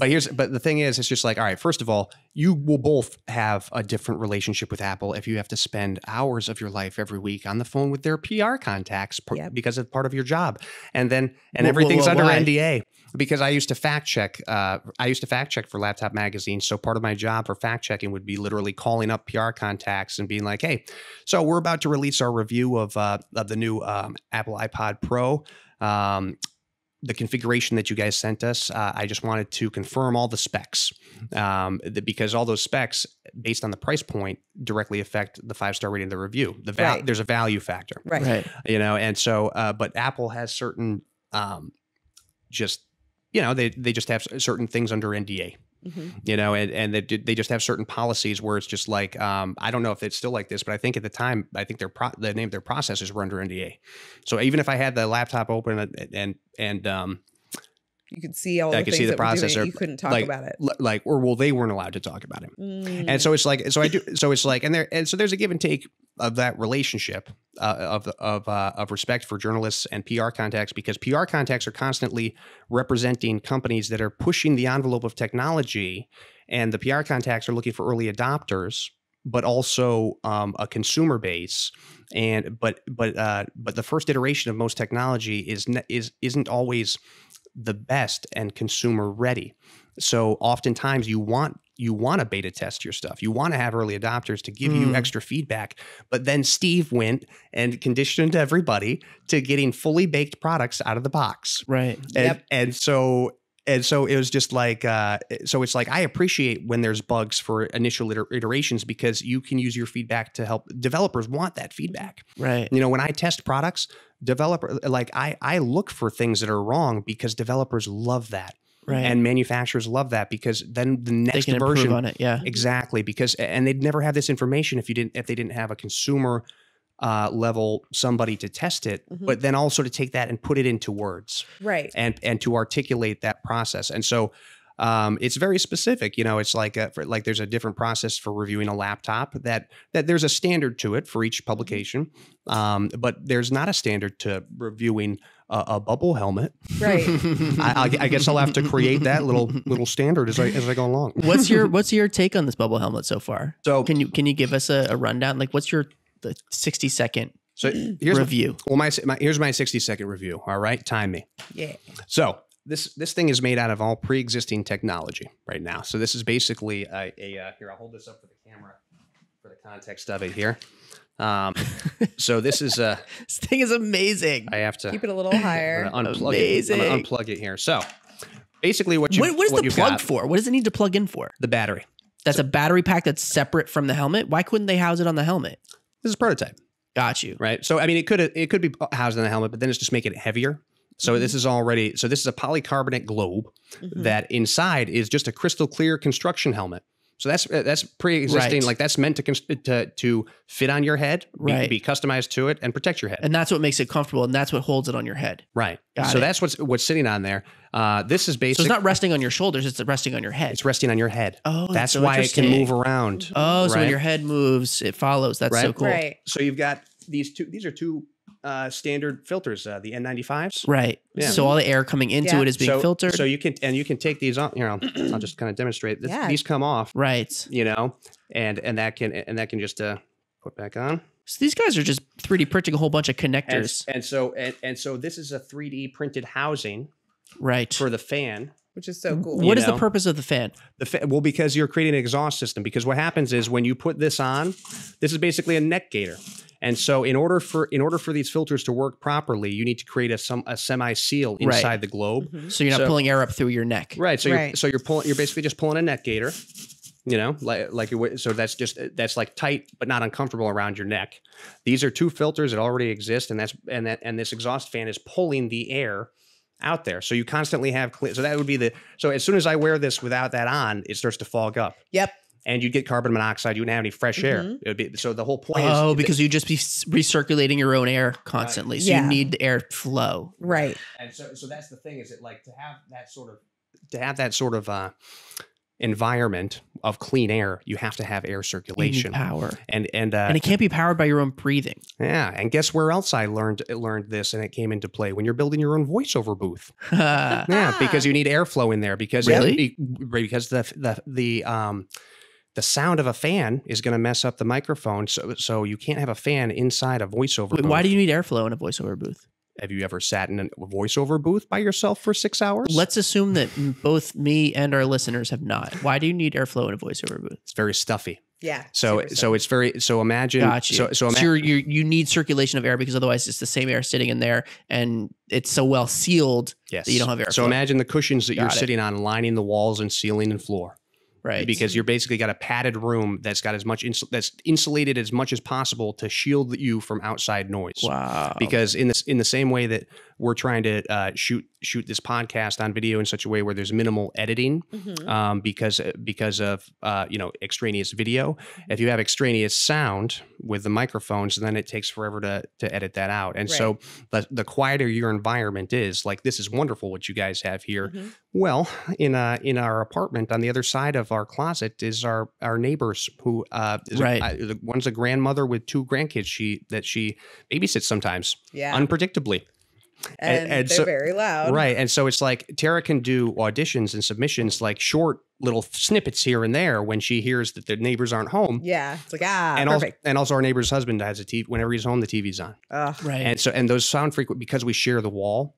it's impossible to completely isolate those frequencies. That you have to have a room within a room structure, right? It is the ideal.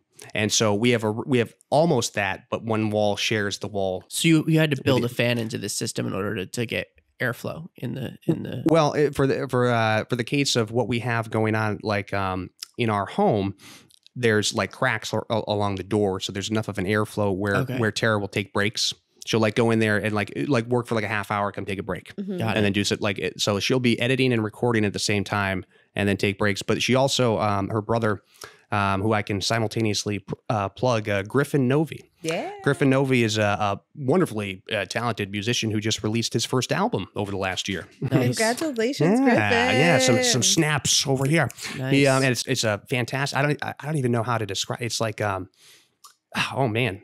It's like a psychedelic alt pop funk. He covers every genre. I guarantee I'm butchering whatever I would say, so I'm not going to do it. Well, I would say, yeah. I look forward to seeing him live at some point. We'll go ahead and he used to perform live, back before. Back in the day, like literally 2 months before. I think it was maybe a month before COVID hit. I saw one of his live shows. Oh, nice. And I don't know when I'll get to see him again, but he played, I think, every instrument for everything. Wow. He like mastered everything himself. So he's got his own studio, not far from here actually. Really impressive. And so he and his bandmates, they have their studio space with a recording booth in there. So what Tara and this is very exceptional that Tara has a family member who has this. Right. But they will allow her so she can do her submissions and auditions, so to speak, from our home. And when she is booked for a project, she can then take that into an actual studio and not have to worry about noise. She can be there on her own time because the thing about sharing that wall is like, no matter what plans we make, the neighbors could walk in anytime. Yeah, right. And so even just, at like 3 a.m, the TV's on and blaring noise. And believe it or not, that's how she recorded her first book. That's amazing. It's amazing. And I can't wait to listen to it. And it's fantastic. And it's just like, so I'd never consumed a narrative in such a way, as an audiobook long form, also with 2 different narrators of 2 different genders. Yeah, that's so cool. That's fascinating. And 2 different subspecies, I guess. Like Tara's some sort of woodland creature. I love it. But yeah. So back to this helmet though. What's your take on this? Are people going to use this? Here's my take. So this is already getting purchased. By who? By people I like early adopters. So I was going to say, but like people like you and I, like are so average Joes walking around in the street with this? There are some people, but this is I envision to be most useful for government and healthcare workers that are in situations where they don't need a full hazmat suit, but need extra protection to help the people that they're with. For example, I have a friend who's Border Patrol.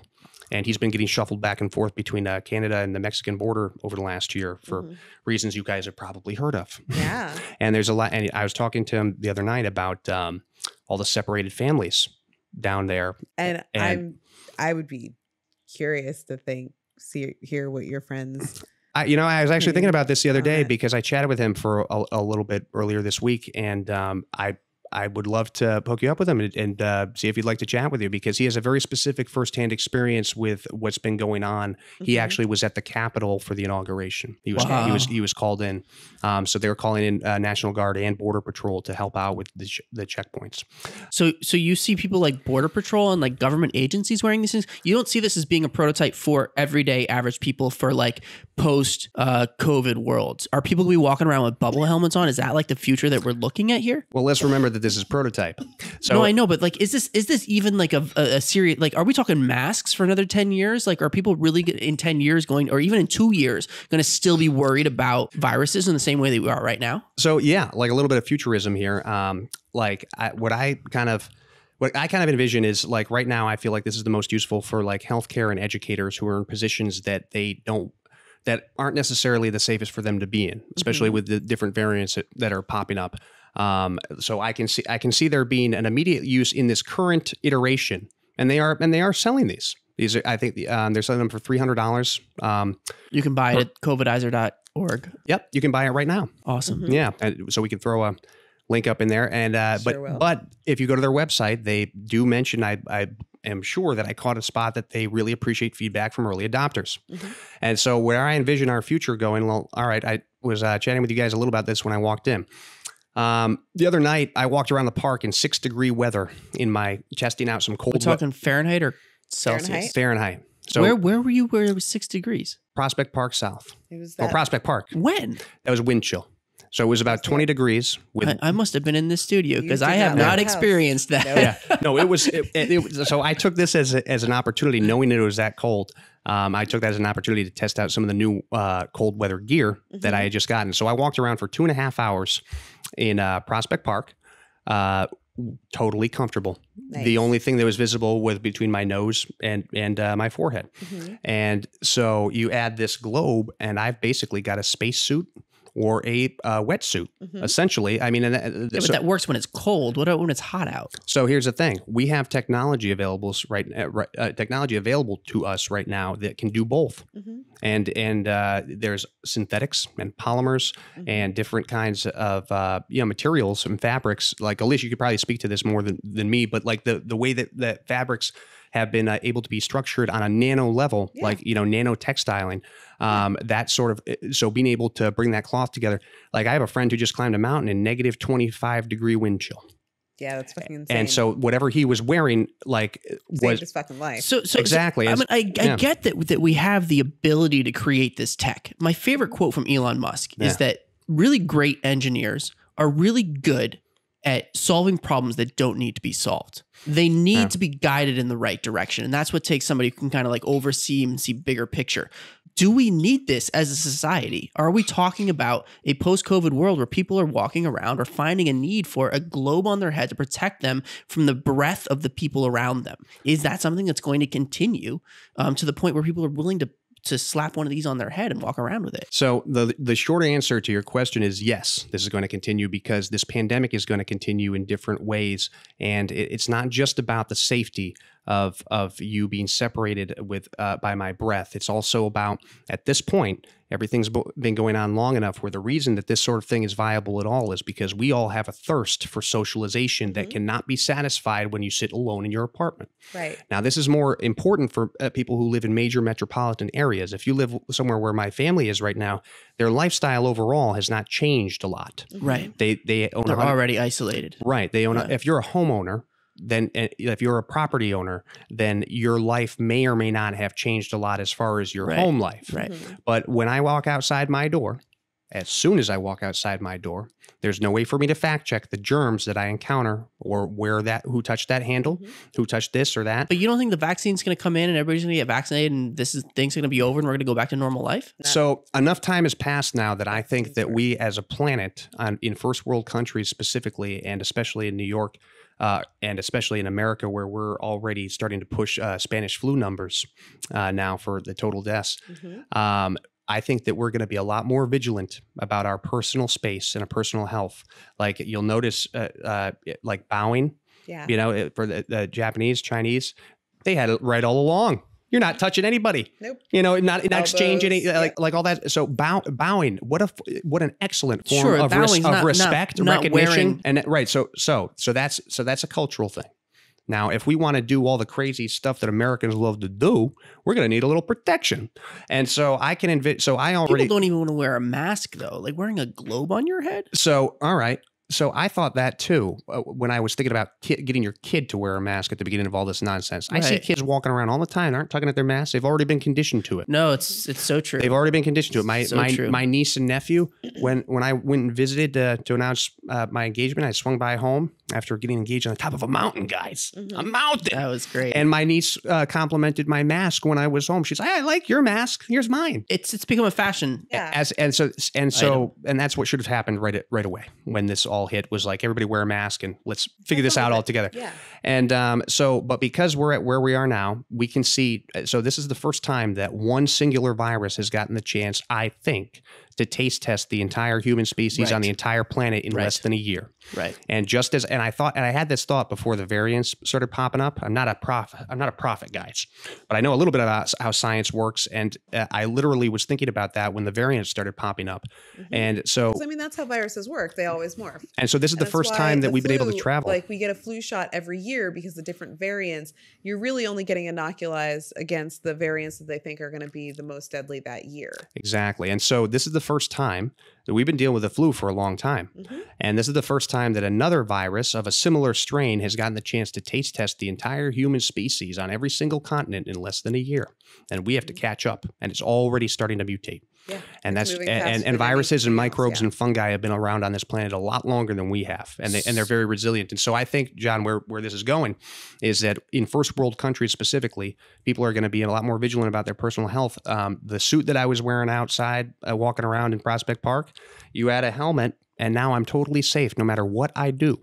So if you shrink that down to the size of my head, and it's somehow in some sort of nanomaterial that allows me to, so the eye contact thing is important, ironically, because you're wearing the sunglasses and being able to make eye contact with you all night. But with this, that's one of the reasons that this is so important, is something like this, because after all this time where people are stuck indoors, there's a hunger for socialization. Like I'm excited to talk to you guys because I don't get to do this very often. I haven't seen you in forever. And now all the planning that has to go into it. Like we had to go take our rapid tests this morning and make sure that then we're vigilant about all of our actions after that. That's going to, for mindful people and for the people that are going to move the planet into the future, for the people that move this planet into the future. Yes. I think that there's going to be an increased vigilance of personal health when it comes to our apparel. And this has to do with technology, very much so. What I'm wearing right now, these stretchy windproof pants are waterproof, windproof. You're like the ultimate tech bro lately. You've just got all the latest gear. I mean, he reviews it, so yeah, of course he would. Yeah, and if I don't review it, I'll buy it because I love this stuff. I love gear. I didn't realize until this last year how much I love gear. I love getting new gear and trying it out. Well, it's so and great. Like unwrapping it and like, oh, what's this button do? Oh, not what I expected. Why don't you start a YouTube review channel? People have been telling me that. You should just be unboxing and reviewing shit, man. I'd watch that. I'd subscribe. It is unboxing is a huge. It was starting to become a. Yeah, I'm not doing that. 6-pack TJ. I'm done. Put it to work. I'm done using my nudity for profit these days. Oh my! Wait, no! Don't you ever say that. Time is never over. Why? We have hundreds of years in front of us where we can stay young and sexy. Well, his body, his choice. Yes, all I'm saying is keep your options open. Don't act like our younger days are behind us. All I'm saying is that's not what I'm saying at all. I'm ready to use my body for other things. This decade, maybe next decade. I mean, one of the things, John, that I'm incredibly grateful for is that like back in the day, I started weight training when I was 15 years old, and I used to bench press 305 pounds for no reason at all in college because I thought I wanted to be a frat boy meathead. And then I stopped doing all that ridiculous weight training. I was able to curl 80 pounds per arm for some godforsaken reason. I was able to shrug 550. Wow. And so I stopped doing that before I hurt myself. And I have all that look, that's all these stretch marks. Yeah. From here to here. That's from being able to bench press a ridiculous amount of weight at a very small amount of time. All I see is biceps. All I see is guns. I don't see no stretch marks. So now I've got lean muscle and a lot of muscle memory that goes along with it that I'm very grateful for. So I can train for different things like hiking and I've been trail running a lot and biking over the last year. You are a well-rounded gentleman with a lot of assets, and you have learned how to put them to use. And it's been so cool to see how that diversity in your skill set, that diversity in your approach to the world has enabled you to take on these new challenges of this year, of this pandemic, and thrive in the middle of a time when everybody else is just like putting their feet up and saying, I give up. I don't know how to do this. I'm going to wait for the world to come back. Well, guess what? The world ain't coming back. It ain't coming back the way you want it to come back. It is a new world. It's a phoenix. We are growing a new world, and we have to figure how we fit into that new world. TJ Fink, you have been such an inspiration to watch you metamorphosization. Your Phoenix, your lovely fiance's Phoenix, the two of you together, you guys are just an inspiration for us. We have been thank you. Really enjoying following your progress on social media. Thank you. Thank you for coming in and sharing your story with us. Thank you so much for having me. We look forward. We're always happy to hang out. I'm always happy to be here. I want to see where this goes in 10 years, 15 years, 20. I want to be doing this podcast in 100 years on Ceres Station. Ceres is an asteroid, in case anybody wants to know. Yeah. On Ceres in 100 years, in, what is that, 2120? Okay, first of all, I mean, you can go to Ceres, have fun on Ceres. You're coming with me, girl. Bitch, I'm going to Europa. Yeah. All right, we can do it on Europa. Well, Europa's cool too. Well, how about this, guys? I'll throw. I am an ocean girl through and through. I'll throw a slightly more realistic fantasy of mine at you guys. As a tech journalist right now, and with me keeping track of where things are going, there is a possibility that within my lifetime, if I played my cards right, I could be writing a story that covers the first space elevator. That's dope. That goes to the ISS. Like that stuff. That stuff's in. That is happening in our lifetime. Do you think? Oh yeah, that stuff is space elevator. being conceptualized right now. Wow. Yeah. Space elevators. And so imagine a space elevator to the ISS or to other. God. Yeah. So it's just like that sort of thing. Like it floors me. I mean, I'd love to do floors that. Me. I'd love to do a space elevator floors you. I'd love to. That's how you know you're good, when your puns do accidentally. But I'd love to do the one-way trip to Mars, but that's just Tara fuck one-way trips. There is no one-way trip in this lifetime. I've already talked to Tara about this. She would complain so hard if I just took off to Mars. Yeah, I know. Yeah, I know. You'd never hear the end of it. I'd never hear the end of it. Well, until the transmission stopped. I guess. Sorry. Or until I hit the airlock button like an idiot.